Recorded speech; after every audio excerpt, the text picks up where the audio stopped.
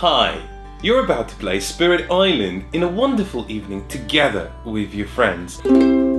All that you need to do is make sure to get some wonderful spirit food so you can feed everyone and remind everyone of the joys you had as children, playing in the fields and caressing the wheat. To give our dish base, we're going to use quinoa, which is wonderful, and it reminds me of my youth and how we as children used to pick at tree roots and just nibble on them a little bit, just try them, you know, and see what they're like.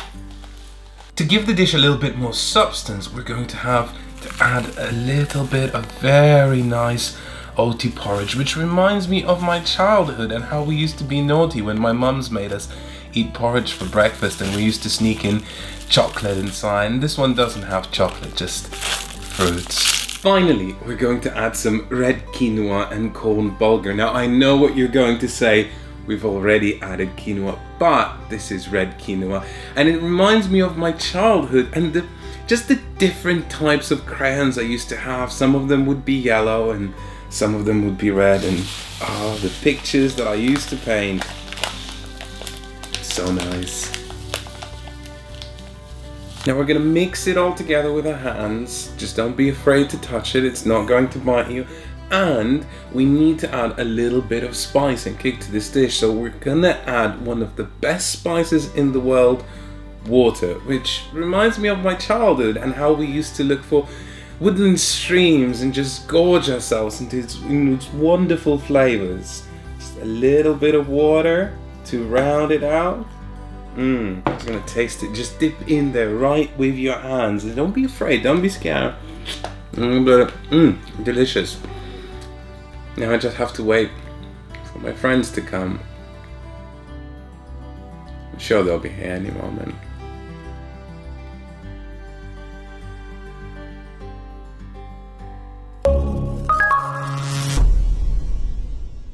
If you're slightly newer to our hobby, if you're not deeply entrenched into it, if you haven't played this, or this, but would like to give this cooperative log a go, then, my friends, I don't recommend you watch the rest of this video. In fact, just go and get yourself this, and you know what? You will have many brilliant hours of enjoyment and surprises and wonderful things happening to you.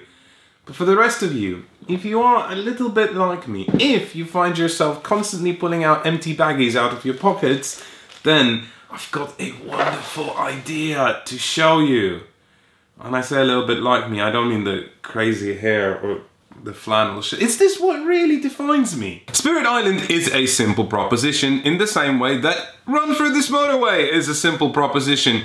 It's not hard to execute and could potentially be quite fun, but it requires a lot of skill and practice to make it out on the other side alive. In Spirit Island, you will be playing a spirit, and not just any spirit, but a fantastically named spirit. If the artwork and design of Spirit Island is the first thing that stands out, and it should, then the next thing should be the naming conventions.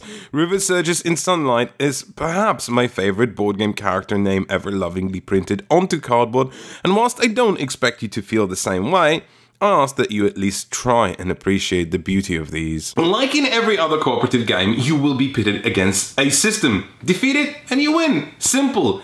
You and up to 3 other spirits will be defending an island.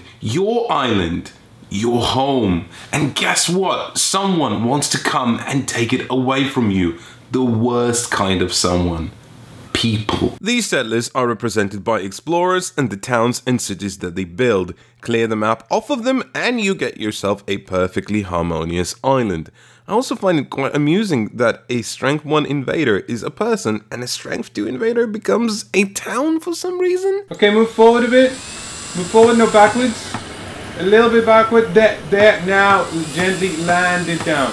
Land it down. Oh, yeah, that's good. It's been said before, but isn't it wonderful to have a game that approaches colonialism from a completely different angle? I mean, I love Mombasa, but isn't it nice to have a heavy, crunchy Euro that doesn't force you to be a complete bastard? Don't get me wrong, I am fascinated by colonialism, But in the same way, I'm fascinated with car crashes. And don't worry, there's no Cronenbergian hanky-panky going on. Unless that hanky-panky comes from a delicious smooshing of game elements, and Spirit Island has plenty of those. Unless I haven't made it clear yet, Spirit Island is a crunchy nut, but we'll have to get to how and why in just a little bit, because first, I want to tell you about the challenges you're going to be facing. Each round the game tells you where the invaders will ravage. As long as there's at least a town or two explorers on any given corresponding land, they will spoil that land, causing blight. If there are no more blight tokens left on your board, your home is ruined. Then, if that wasn't enough, those same colonists will build more towns or cities on corresponding lands, increasing their numbers. Finally, to keep things just a bit more mysterious, a new card is revealed denoting the land where more explorers will appear, setting foot into even more territory that doesn't belong to them. And then of course, all these cards slide down, meaning that the lands they've built on will be ravaged and the lands they've explored will be built on. And so the cycle continues until you get rid of them. It is so refreshing to have a cooperative game that doesn't just want you to prepare blindly and hedge your bets against whatever unexpected consequences it might bestow upon you. You know exactly where trouble is brewing and you know what you need to do to stop it, but don't for a second think that you're getting away easy. The human greed machine is an unstoppable tide, and you are just a spirit, just an idea bestowed with incorporeal powers of nature. Maybe, just maybe, you can chase the invaders away from the lands they're about to ravage, but then they'll build and they'll explore and they will come in ever greater numbers. You will be overwhelmed. And this is where it gets complicated. Your powers are listed on cards, and whether it's withering crops or creating dolphins by embodying water with lightning, or an actual frigging tsunami, or possessing someone's dreams and giving them ideas of fear, I kid you not, you can do it. The only question is when you can do it. You have the invader phase that we just described before, where the baddies do their damage and your powers activate before and after the invader phase. Now naturally you want to do it before the invader phase. You want to get your sausage roll now before you're late for work and skip the queue, but the game isn't designed that way. Most powers that do damage have a turtle, which is an iconographic way of saying they are slow. Now slow powers are normally pretty good, but the problem is that they happen after the invader phase, after most of the damage to the island has already been done. Now some powers give you a bird, which is an iconographic way of saying they're fast. However, they rarely affect the state of the board, such as giving you a defense value. Defense value, simply you choose a land and it has defense now, meaning it shrugs up some of the damage but doesn't actually do anything to the invaders. Now, of course, exceptions exist, but they normally cost a lot of energy, which is yet another precious resource that is used to cast cards. Or sometimes your powers are affected by range. Most powers relate to presence, which are these pips that you put onto certain territories on the board, or sacred sites, which is just a fancy way of saying that a land has 2 pips. And with so many variables, fast or slow, and energy and elements, which we haven't even mentioned yet, and range, you could get so overwhelmed just choosing a couple of cards that you're going to play. We found ourselves so bamboozled by what cards we were going to play, we didn't even have time to look at what the other player was doing. A great way to eliminate the ever-present alpha gamer syndrome in cooperative games. Choosing which card you're going to play, 5 minutes of that can seem like an hour has whooshed by. And then once you actually decide and show the other player what you're going to do, you realize that if you execute your plan together, then you'll probably lose the game. So you go back to the drawing board, and it's like having a developmental business meeting in your company, but first brainstorming ideas in your own individual department, then having that meeting to discuss those ideas, realize it would bankrupt the company, and then just order some pizza and iterate until you have something that doesn't end in total catastrophe. This complexity is compounded by a word that makes my crotch just a smidge wet with excitement: asymmetry.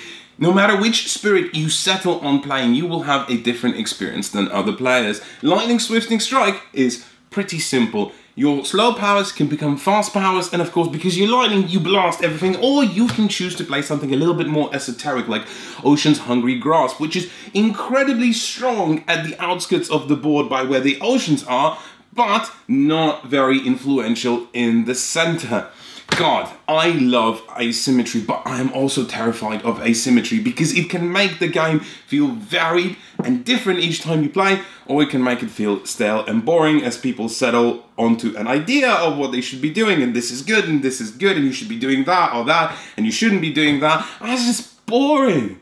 Or, amongst gaming people, known as meta. Being a cooperative game, however, Spirit Island dodges all of that. So what if you find a really potentially strong combination of characters? The game has more levels of difficulty than an average student has on washed socks, emitting an odor that is an altogether different kind of spirit.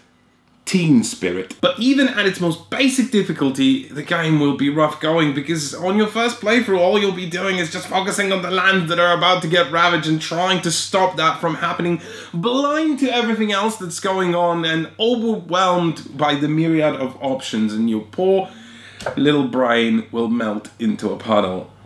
But then as you play the game more, you start to realize that you need to plan, and just like a teenager, let some things slide. Maybe it's okay to let a certain land be blighted and just lose one of these pips, and prepare for what's coming next. Utilize your slow powers to actually affect things on the next round. Anyway, fear, which is yet another resource in the game. Anytime you destroy a town or a city, you get to move some fear on this fear track. But more importantly, you have powers that generate fear, but don't necessarily have a lot of impact on the board, adding more bits onto here. And once you add all the bits, you get to put the next fear card down onto the board. And crucially, you don't know what it does, but when it does resolve itself, it will often do something that's quite useful and nasty to the invaders. And it's just like an extra little bit of icing on the cake. And so many times, the fear cards have surprised us at how much useful they felt.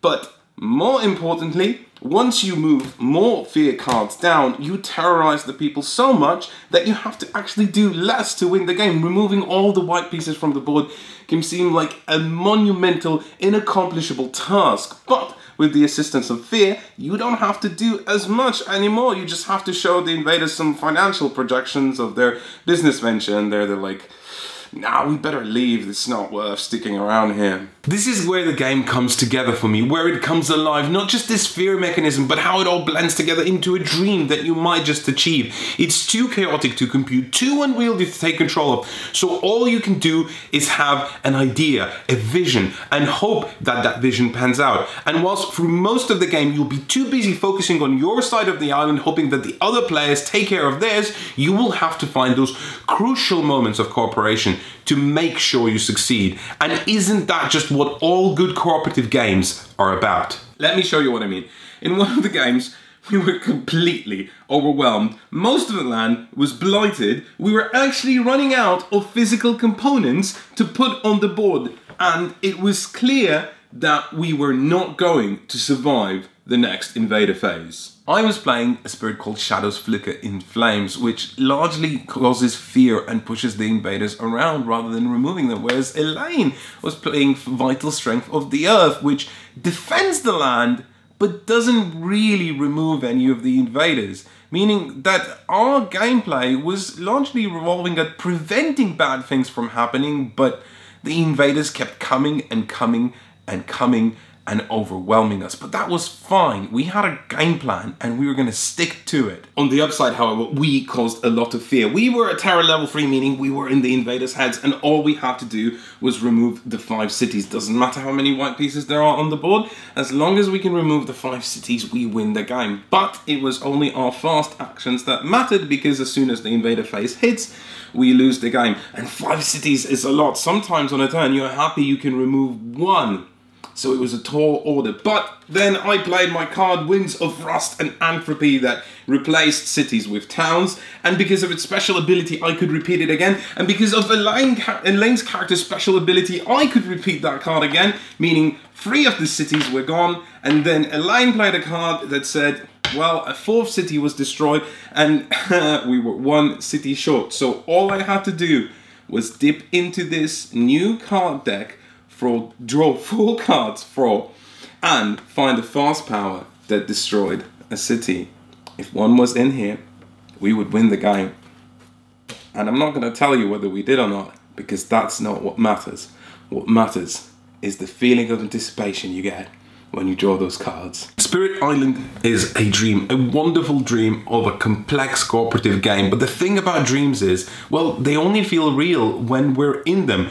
It's only when we wake up that we realize that something is actually strange. It's easy to see why Spirit Island is exciting with asymmetric powers, varied card play and gripping moments, but it does have its weak points. This box contains a massive contribution of 8 different artists, and some of the artwork on the cards will seriously make some competitive card games feel jealous of just how astoundingly beautiful it is. But the problem is not the artwork itself, but the formatting of the cards, which is just also 2005. I mean, most of it is just brown, and the artwork itself is hidden in this tiny little box. I get that full art cards are a little bit more expensive to produce, but if you went through the effort of hiring 8 different artists for the game, showcase their work. The other problem, however, is a little bit more yeah, and what I mean by that is that some players will love it and some players will hate it, and it's the fact that as a system, as an adversarial system, as the thing you're meant to defeat in Spirit Island, well, it's just almost this non-penetrable giant ice ball. And unlike other games like Pandemic, where you're given clear directions as to what you're meant to do to defeat it, here you're just given hundreds of cards, or the equivalent of 100 tiny little ice picks, and you're meant to claw your way inside and somehow just break that giant ball. It's less elegant and less cohesive, and you're kind of meant to find your own way around. And I can imagine that for some people that will be absolutely what draws them into this game and makes them feel invested, and for others it's just gonna be a straight no-go. And honestly, at times Spirit Island can feel a bit bogged down, repeatedly churning through cycles of its own systems, advancing ever so slowly, sometimes heightened by a poor selection of spirits. Whilst the game recommends you starting spirits in a 2-player game with no one to guide you, you could easily end up with a selection that just doesn't complement each other very well. And a 4-player game, that is just pure chaos, and I wish the best of luck even to the best strategists untangling that particular white plastic piece puzzle. Yeah, these are minor blemishes in a box that continuously invites you to challenge yourself and explore its depths. Explore, ironically, because you're playing against explorers. Will shadows flicker in flames stack well with Ocean's hungry grasp? Will one of them work better on the thematic side of the board, which, by the way, doesn't just look different, it plays different? And when is finally the time to break out the expansion that offers 2 new spirits and a variety of different ways to play the game? And, in a no pun included first, it's a core game from a Kickstarter campaign that feels like it is a core game, not missing an expansion, but already has an expansion that feels like an expansion. Spirit Island is a dream. It's an idea of a deep, complex, cooperative, card-driven mishmash. And do you know what? Even if it is a dream, then excuse me while I stay in this dream for just a little bit longer, because I'm really enjoying myself.